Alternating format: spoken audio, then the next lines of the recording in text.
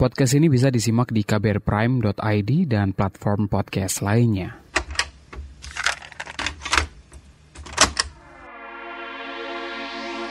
Kamu lagi dengerin Love Buzz bersama saya, Asrul Dwi. Episode ini saya ngobrol bareng Rana Thamrin yang baru saja merayakan ulang tahunnya. Bareng Rana saya ngobrol perkara banyak hal, dari perkara representasi media tentang transpuan atau cerita-cerita transpuan dan keberagaman identitas gender dan seksualitas di Indonesia. Kita juga ngobrol perkara her dating life and being in her 30s.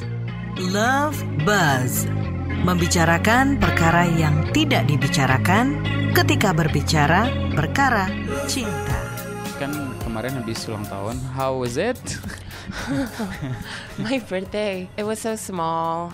I specifically requested it to be very, very small and intimate. Jadi cuman ada aku dan 3 orang teman lainnya. They make me feel special, but like I know the celebration is not necessarily about me, it's about them celebrating, if that makes sense. It was nice. We had dinner and we had like a pool day for 5 hours. Kenapa milih untuk merayakan ulang tahun yang lebih intimate, kecil aja? I mean, it's a choice, first of all. It's my choice. But yeah, as I grow older, I realize it's not so much about how big a party is, but like how important the feeling is. Jadi kayak regardless of big or small, if I spend it with someone that I really care, that I feel they're very important in my life, so that makes up for it. It's enough. So yeah, we didn't even go out after the dinner. We're just like, it's enough. I want to go home. Like it's almost 11 p.m. I wouldn't say uneventful because it was an event, but yeah, it was very easy. It was very chill. Lots of conversation, good food. Yeah, just being together. How do you feel now that you are 31? Yang kamu rasain apa di ulang tahun yang ke-31? Apa ya? Kinda make it put things into perspective. Kayak dulu waktu my early 20s, I can't imagine being 30s. I can't imagine feeling that old. But now that I'm here, that I've arrived, I don't feel any different. It's like there's a saying when someone said, so, I mean, of course, I watched it on TikTok. Someone asked someone who is in their 50, how old do you feel? And then most of them are saying like, I feel 30, I feel 27, I feel this, I feel that. And that's exactly how I feel. I feel like how I was when I was 20.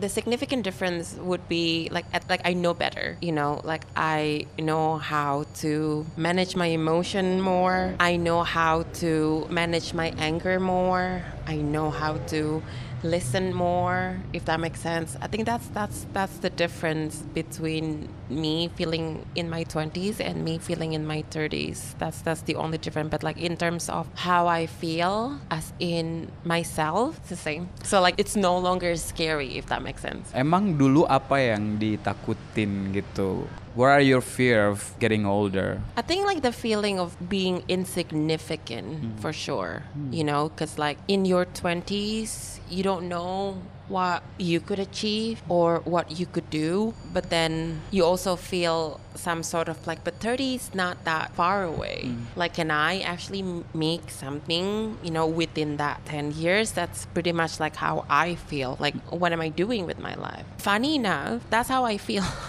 when I was 20. Still feeling the same when I'm 30. Oh my God, I will be 40 soon. What have I done? I think it's like very human to take things for granted. Yeah. You don't necessarily appreciate like things when it's close to you, when you're doing it. All you know is like, this is like what I have to do. This is something that I'm doing. But then when you grow or when you kind of go away from it, then you realize like, oh my God, I was actually doing something. You know what I mean? Yeah. So it's the same feeling. And that's the thing that I want to be more aware aware of in my, going forward is that not necessarily be in a moment, but more so of like acknowledging that like I'm doing something. Being present, no? Yeah. I'm doing something, and this is something that I should not take for granted, regardless of what it is. Like friends, even like, speaking about birthdays, like, your birthdays, now I see like I don't need to go all night. I don't need to have the biggest party for it to be special. Berempat kan tadi ya, orang yang dipilih ada di ulang tahun Rana, they must mean something to you, right? Itu cara kamu buat, I don't know, maybe to create sense of home here in Bali, mencoba untuk membangun rumah di Bali gitu kan, jauh dari keluarga juga ya. I mean, yeah, for sure. 4 orang ini nih memang kayak one of the closest friends I have right now. I'm someone who I need that close proximity to people in order to be close with them. Like I see my friends back home in Jakarta still as my close friend, but because right now we're doing like long distance friendship. You know what I mean? It's not like I don't feel close to them, but like I know they care about me. Like I'm not gonna like force them to like, oh, it's my birthday, everyone needs to like come here. No, if that makes sense. For this particular 4, it's because not only we're close emotionally, proximately, physically, we're also close with each other. We live not far from each other, like only 10-15 minutes from each other. So like, let's do it. You know what I mean? Like I have other friends, but I need that emotional closeness in order for me to be able to kind of see them as part of my life, if that makes sense. And these 4, I do see them as way than just friends. I see them as part of my life, and I see them to be part of my life for at least the next 10-15 years. Masih akan ada di Bali nggak 5-10 tahun lagi? Me, I don't know. Because like as most things have expiration date, I feel like there will be time when me being here, I'll be like, that's enough my time. But I need to like move somewhere else. Or even move back to my parents. You know what I mean? Because like they're growing old. They're not getting any younger. So but no, I see myself still going to be friends with these people. They're still going to be part of my life. The same way, like, my friends in Jakarta are part of mine, even though we don't see each other every day. We don't maybe call on each other every day. You know what I mean? Apalagi sekarang with, social media, reaching out is getting easier. Keeping everyone's tabs is easier by just watching their Instagram stories. You know what I mean? Like you don't even need to like, how are you anymore? You just like, I haven't seen her. And then you just like go to like their stories like, she's doing good. She's okay. So it's things like that. Kadang kita masih butuh check on our friends, right? Nanya kabar mereka, simple act like that. I mean, for sure, but you also cannot necessarily expect that for yourself, if that makes sense, because like you have your own life, they have their own life. They don't necessarily always have, time for you. You know what I mean? So it is important to have that check-in from time to time, but I don't think it's mandatory. Nggak harus yang seminggu sekali atau sebulan sekali. It doesn't have to be. You know what I mean? Because like when they know you care about them and they care about you, it's just you don't need them to prove it to you. You don't need to prove it to them, if that makes sense. It's almost like an unspoken understanding, if that makes sense. Except for like, of course, if there's like a major event that happened in their life, in my life, like, for sure I would, let them know. Or I would ask, But other than that, I don't see, you do need to maintain friendship, but I don't see it to be something that you need to like meticulously, continuously prune, continuously, maintain and stuff like that. Like it can be toxic in a way. Apa yang bawa Rana ke sini, atau Bali choose you or you choose Bali? Well, I mean, I wasn't. There's no plan of moving here whatsoever. I was actually. I mean, the reason COVID played the majority of why I now live here is because I had a shoot back to back, 2 shoots, 2 weeks each. like 3 years ago in 2021. This was a year into COVID, right? And then I came here roughly around in July 2021. I was shooting, everything was great, and then I decided to let me take 3 days off on the weekend, Friday, Saturday, Sunday. So I booked my flight on the Monday within that July. I forgot exactly which date, but anyway. And then they canceled my flight. They closed the airport. Nothing is going in and out. And then I found myself oh my God, I'm stranded, And then I called my boss saying that I can't go back to Jakarta, However, with that being said, all of the footage that I shot in this hard drive that I can send out back to Jakarta, but I can't go. There's no flight. You know what I mean? No one is going in or out of the island. So I stayed put, and they had a total lockdown in Bali, in Jakarta for 3 months. And within that 3 months, I found my friends, these 4 people. I found communities here.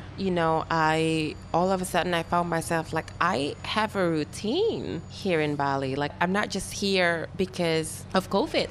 I, for some reason, created a life here. And so, after 3 months, I called my mom, just I think I'm staying. And then, because it was still COVID, it's not I need to go back to the office anyway. I was working remotely, if that makes sense. And so I decided to stay. And so I had no plans on living here. I had no plans of actually moving, you know what I mean? So everything I have here, I got in Bali, not because I brought it here. If you want to call it Bali chooses me, perhaps, but I definitely didn't plan to move to Bali. It just happened. Punya ekspektasi tertentu gitu nggak sih ketika pindah ke Bali? No expectation whatsoever.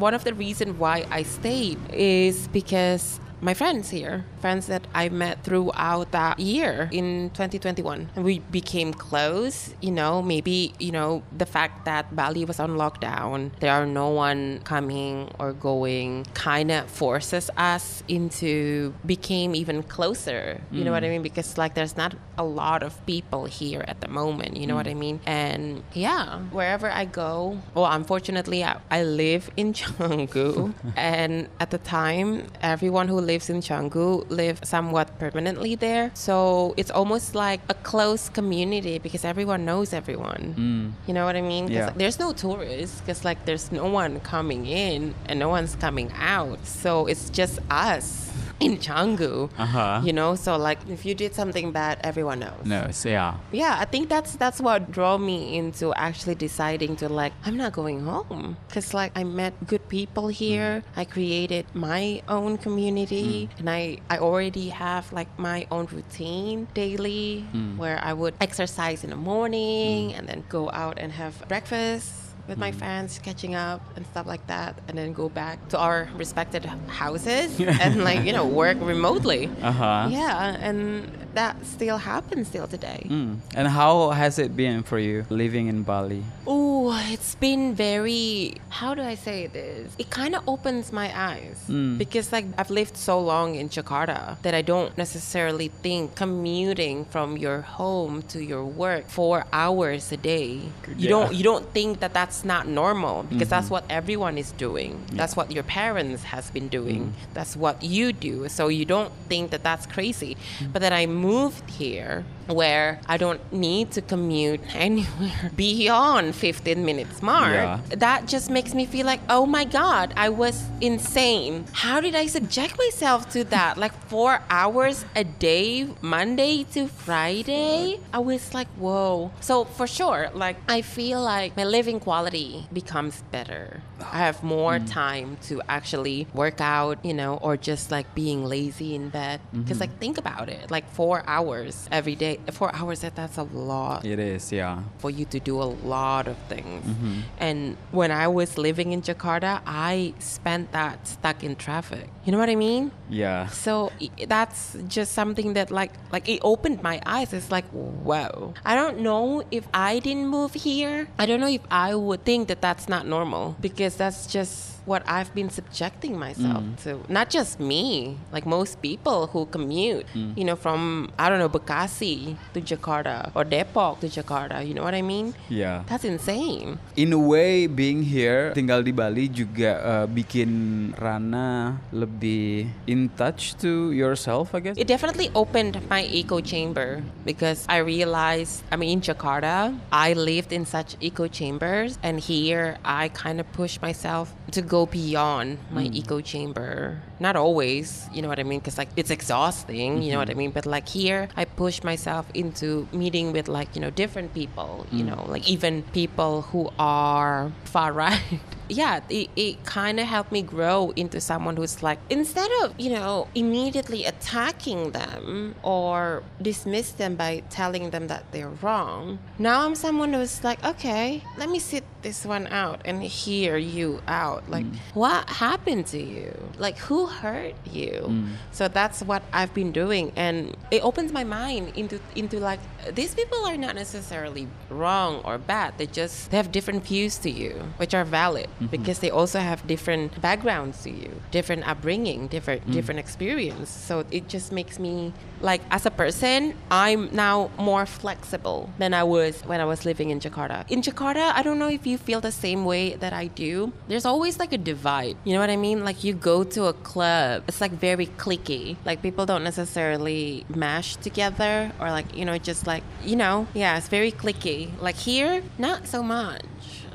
Everyone's very welcoming. And I feel if I'm still stuck into that cliquey mindset where I'm not gonna open my space towards people with different opinion than me, that's on me. That's me being toxic. You know what I mean? That's not them being stupid or that's not them being far right. You know what I mean? So yeah, it's definitely, there's a lot of moment where my perspective is challenged, and I am happy that it was, because it brought me into this place where I welcome all mindset, all perspective, and actually it's very interesting to listen to them. Apa yang Rana temuin ketika ngobrol bareng mereka? There's a lot of men here who are misogynistic, and rightfully so. That's the reason why they're in Asia, in Bali, because they think I can get with Asian women who are very subservient, very submissive and stuff, because that's their culture and whatnot. I used to have so much problem with those type of men, but now I feel okay, I don't need to immediately attack them now. I don't need to immediately shut them down. I start listening to what they have to say, and I found that they're just jaded, because of how the world politics are at the moment, and then I see myself in them. As a queer person, I get a lot of rejection. I get a lot of side eyes and stuff like that. And I don't know if it's unfortunate or or it's about time. But now, most men are actually experiencing the same thing from women in general. Because now women has more freedom, has more independence, where being with men is not necessarily something that they strive for anymore. It's an option for them in the end of the day. And so I guess most cis hetero male never experience that. There are for sure, but not a lot of them. Now a lot of them experiencing that they're an option, and it definitely hurt them. And then in the past I realized maybe to some degree I contribute to the issues of this divide between sexes, and I don't want to be that anymore. So instead I start listening to them, because I do believe hurt people. Yes, that's true. And if they're feeling hurt, and then instead of opening up myself and listen to them, I hurt them again, it's just going to perpetuate the cycle for them. So I want to stop that. Mengharapkan hal yang sama, mereka akan terbuka dengan apa yang kamu sampaikan gitu, atau you just want to listen to them? Oh no, I feel it goes without saying. If you slow yourself down, if you stop talking and you let the other person talk, they will talk. And then if you actually show them that you're listening to them, that you care about what they have to say, they would, open up more. And then from there, I'll be like, no, I hear you. I mean, it can't be a very pleasant experience, etc. But then I tell them, like, from my perspective, as a woman, as a trans woman, this is what I have been going through as well. My parents told me, like, not all men are bad, but like you do need to be aware that it is bad things comes from men. Yeah. You know what I mean? Yeah. That's just given, Even so, I try to see it, case by case. However, that being said, I should still be aware and sharp that, like, all men can potentially be a problem. Mm-hmm. Not all men are the problem. Yeah. So it's that mindset. And then, like, I told them, like, how men are, like, very privileged and stuff like that. And then they kind of sort of, in the end, just tell me, like, they just sick being rejected. They're just feeling hurt of being rejected. You know what I mean? And then, like, from there, I can actually form a good connection with this, not just men, by the way, like, hurt women as well. Yeah. Form, like, a very good connection with them because, like, they able to open up to me. And because they open up to me, I able to, like, listen to them, like, truthfully, and listen to, like, their concern. And then in turn, I open up to them about, like, my own concern. And then that's just how the pulling and the pushing happen. And yeah, that's what I do. And they do open up when you listen, when you just, like, put aside your prejudice, put aside your pride, put aside your biases towards certain people, and just stop and listen.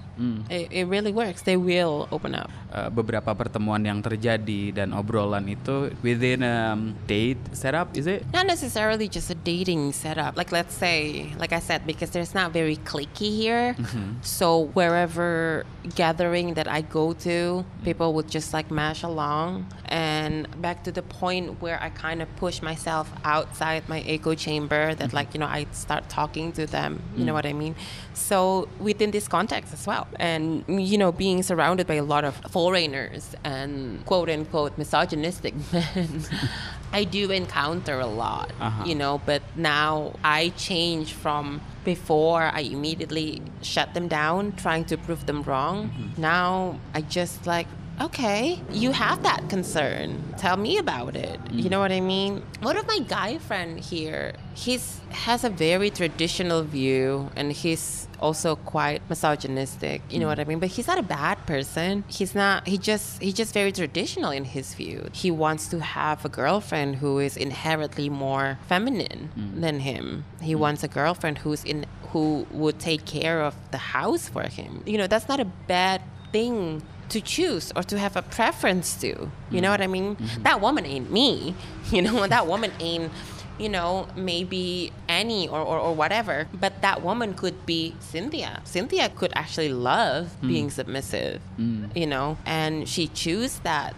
And that's also okay. Just because Cynthia is, like, submissive or, like, wanting to be feminine does not necessarily mean Cynthia is less of a modern woman. Yeah. Like, modern women are women who has the choice. That's true. Has the option, and we choose without being toxic about it, of course, because being toxic goes both ways. There are toxic masculinity, there are toxic femininity. Yeah. So yeah.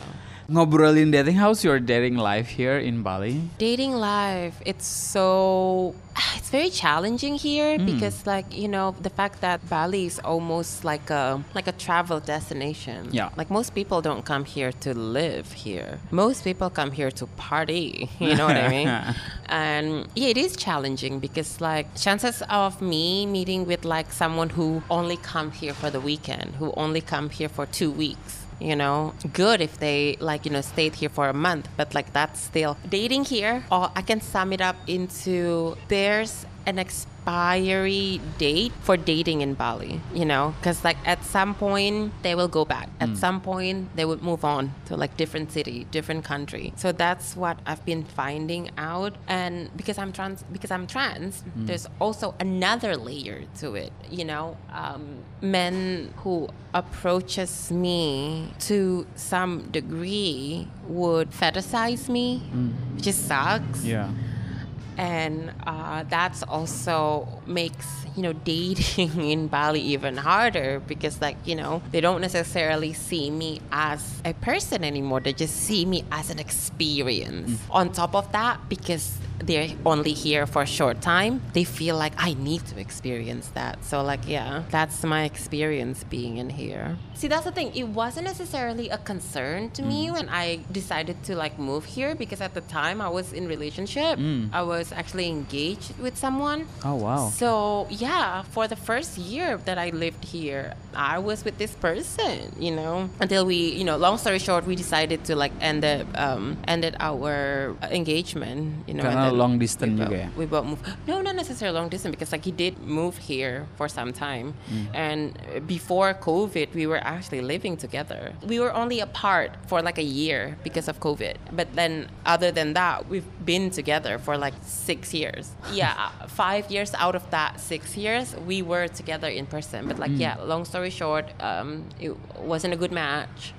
And we decided to, end the engagement. Gimana nemuin a good match di Bali dengan circumstances yang tadi Rana bilang? Having a very solid boundaries. Think about how I want to be treated by someone. And the bar is so low. By the way, the bar is so low. Why do you say so though? Because the bar is for me personally, it's just be a decent human being. You know what I mean?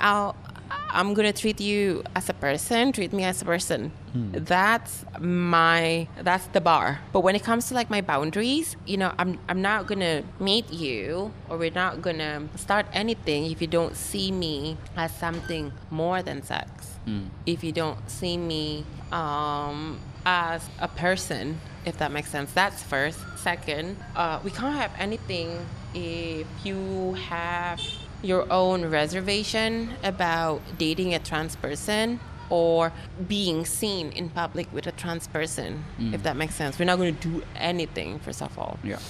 What else? If we won't necessarily have any sort of interaction beyond just, physical stuff, I'm also not going to start anything with this person. So having a very good boundaries for me to kind of navigate it helps a lot to eliminate the bad ones. Perlu ada koneksi tertentu gitu kan untuk sebelum memulai sesuatu.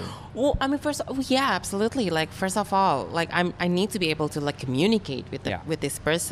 For sure, you know what I mean? And I need to be able to be opinionated with this person without this person feeling being attacked or something. Yeah, things like that. Because sometimes it's not personal. It's just I'm sharing my opinion about something. And just lots of talking, lots of vibe checking, lots of let's meet up for coffee. Let's see how how you feel being around me in public. You know what I mean? That's important for me, because I don't want to just exist in the bedroom, if that makes sense. Speaking from my own perspective, it's going to set me back way back, because I've never been in the closet, if that makes sense. So if I'm with someone and he put me back in the closet, that's just ironic. Yeah, you know what I mean? So lots of talking, lots of communicating.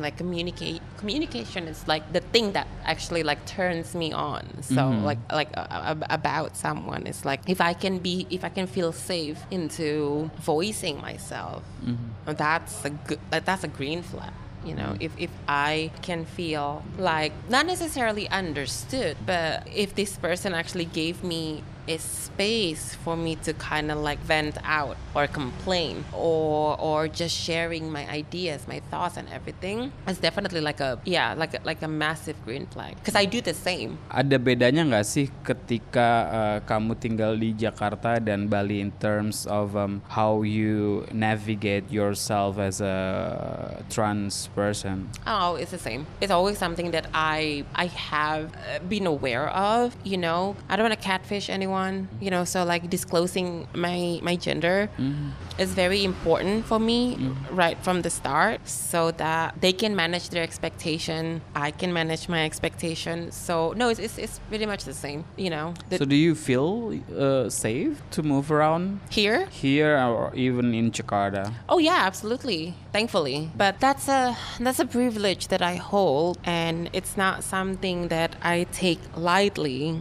considering I know that my experience may not be the same as like most trans women out there. The fact that I have been accepted by my family, my friends, my peers, from the get-go, it helped for me to have this confidence, for me to have this feeling of safety when I go out in public, if that makes sense. Because no one has ever told me otherwise. No one has ever disqualified me as a woman just because I'm trans, out in the public. And I know that's a privilege. So like, do I feel safe, going out into like dating scene here or in Jakarta? The same feeling. What do you miss the most about Jakarta? Apa yang dikangenin dari Jakarta? Makanan? Enggak kayaknya.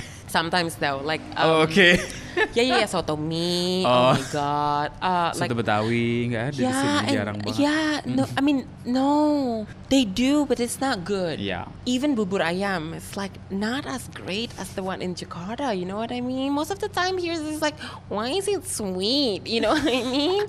Like it's supposed to be salty and and savory. It's not. It's sweet. So like I do miss a lot of food. Like every time I visit my family, I'd be like, okay, today I'm eating this. Tomorrow I'm eating that. Or actually, I have this for lunch and this for dinner. So like yeah, even oh my god, ketoprak. There's no good ketoprak in Bali. Yeah, no, there isn't. There is no good ketoprak in Bali, which is sad. Even though it's like very simple and comfort food in a way. Yeah. That's sometimes like like when you still awake around midnight and it's like I'm hungry. That's true. And it's like ketoprak. It sounds very good. I can't do that here. Yeah. They don't have it. Itu problem banget sih. Yeah, I do miss. I mean, obviously my family, and I do miss like my friends who live in Jakarta. I miss my old routine, if that makes sense. Yeah. Within like a weekly routine that I used to have, like going out after work on a Friday, and then on Saturday me just like spending my time with my sister and stuff like that. So I do miss that, Working like going to the office sometimes. Yeah. Like oh god, like because like since I start working remotely, and the fact that like I don't necessarily need to think about what to wear. Yeah. That's sad.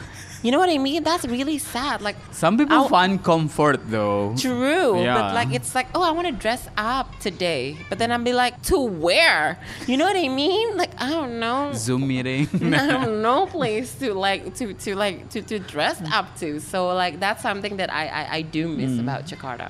It's like the fact that like I can wear heels and it makes sense. There are more options when it comes to like fashion in Jakarta, and yeah, family and friends. You were working within like also like media, right? Yeah. What's on your thought about media in Indonesia? Well, I mean, for sure, I like to think that what I do is not necessarily just journalism. It's mainly storytelling, and unfortunately, when it comes to trans story, not enough trans women be in a position where they can actually tell those story in an ethical, fair way. You know what I mean? Like most of trans stories in the past has been told by cis hetero point of view, so not enough like our own point of view being presented in media. That's first. The fact that most publication or stories around queer stories has been told in a very negative way. I think the reason why is because we don't necessarily have enough queer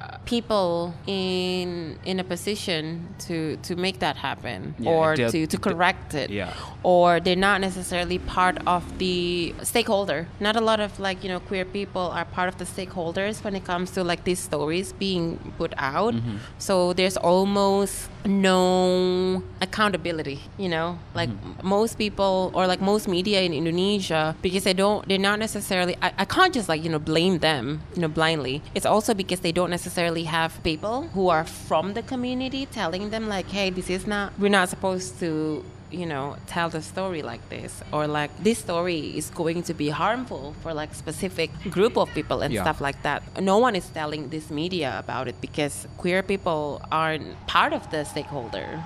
They're not part of like, the people who are calling the shot. And that's how I see what I do. It's like I luckily I am in a position where I could be part of that stakeholder, where I essentially have a space where I could try and correct if, certain publication is going to be harmful towards the queer community.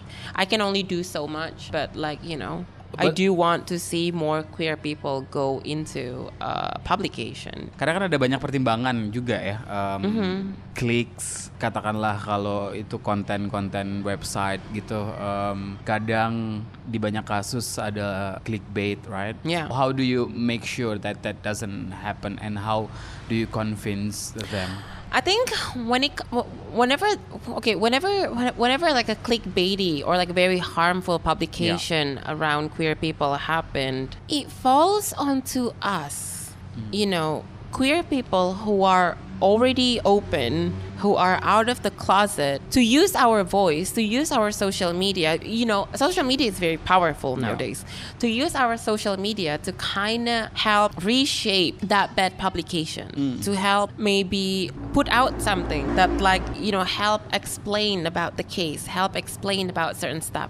It falls on us who are out of the closet to be able to take the narrative back. Like I said, I know I'm privileged to be able to say this, that like I am out of the closet. I am living openly as myself. It is a privilege. But that privilege also comes with responsibility, that you can't just like take you being out for granted. Like you need to do something about it as well. Educate people, expose yourself more.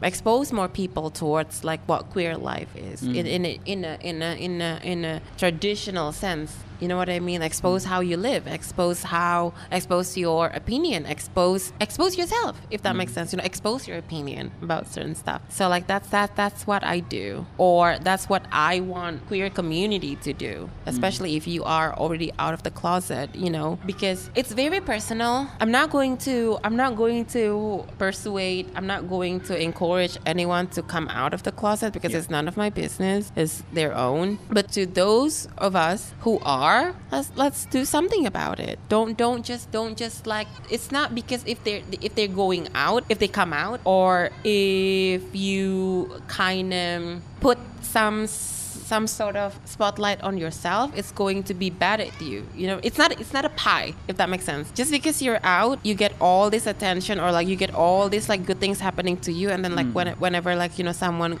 goes out, it's going to be taken away from you. It's not. In fact, the more of us feel safe, the more of us feel seen, the more of us seeing our culture, seeing our way of life, seeing the fact that we exist, the more acceptance would come. You know what I mean? The more understanding between each other would be formed. So yeah, that's what I believe. I know so many people who take that for granted. Like they don't want to change the status quo. Yeah. Because they feel like it's good enough for me. Like I'm not missing anything. I'm not losing anything. So like I don't want to change the thing. I don't want more queer people to like come out, because like if they do, there's going to be like another resistance. Like maybe the government would like start making being queer illegal, and therefore it's going to be like harder for my life. Like it's not that. It really isn't. But like some people do believe that, if that makes sense. Yeah. If they change the status quo, it's going to take something away from them, and it's not. Like I can assure you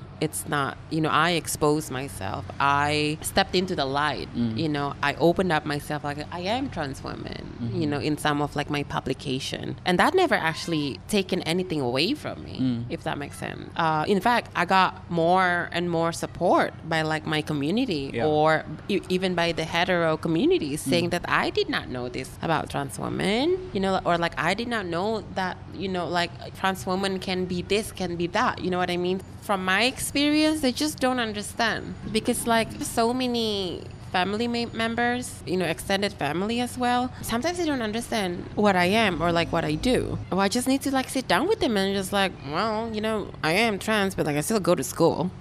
Like I still have good grades. I still graduate. I just need to show them that me being trans does not necessarily translate into deviant or like it's not something that is socially wrong. So yeah, and then in terms of like the new generation are more open and accepting of like queer people. Absolutely they are. Sometimes, which is very fair, our own internalized fear of rejection is the thing that kind of hold us back, if that makes sense. But like, although it's so, this can sound very out of touch for me to say because like not a lot of people have the same experience as I do or background as I do. Some of their fear are actually valid because like some of these people, it may be risk of being disowned by their family, risk of, being cut off financially by their family and so on and so forth. So it's very valid.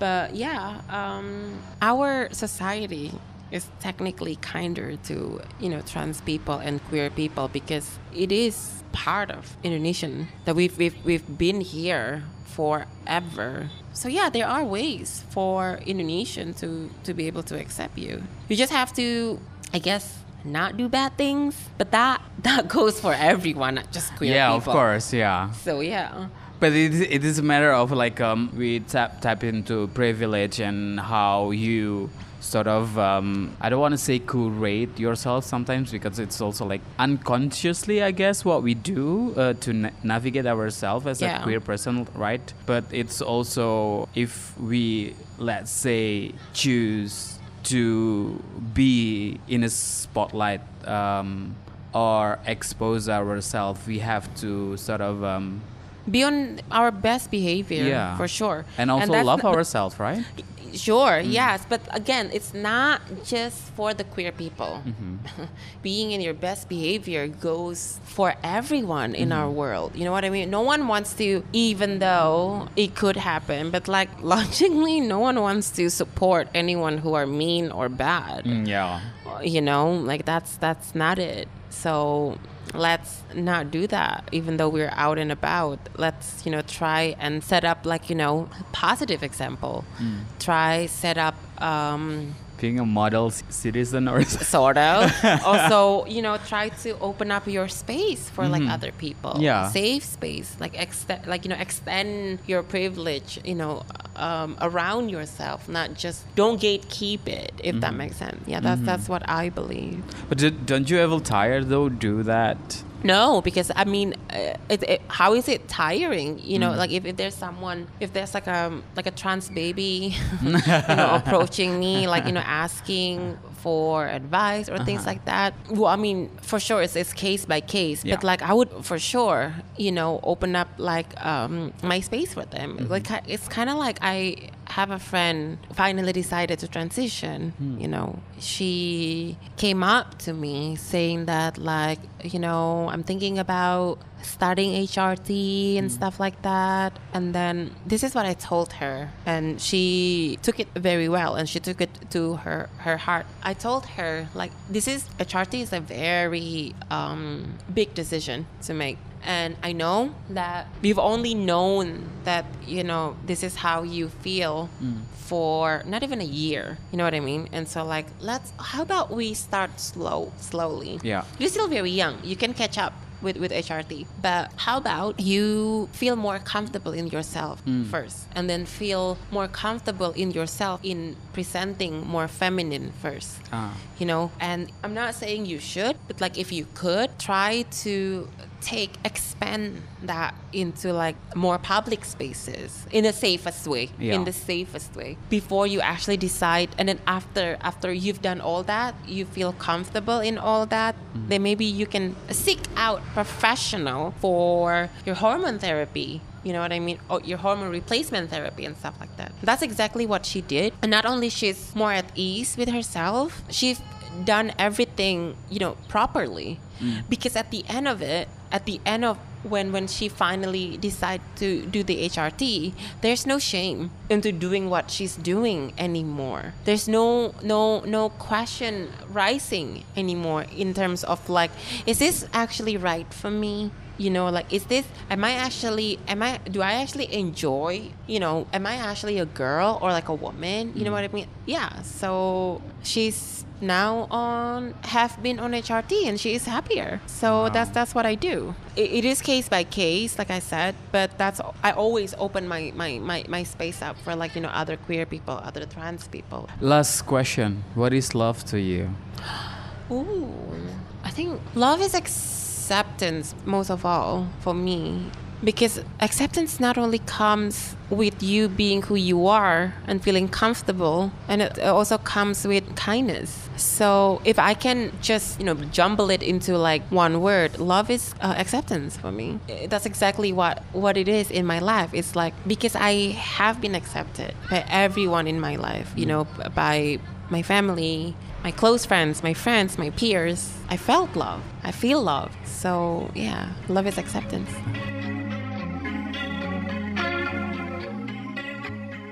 Cinta adalah penerimaan. Itu yang Rana bilang. Penerimaan akan diri sendiri dan perbedaan yang ada di sekeliling kita. Alih-alih mendebalkan perbedaan, justru kita mungkin menyediakan diri, membuka diri untuk perbedaan, meski dengan orang yang ada di seberang. Episode ini menjadi pungkasan Love Buzz season ke-7. Sampai ketemu di season berikutnya.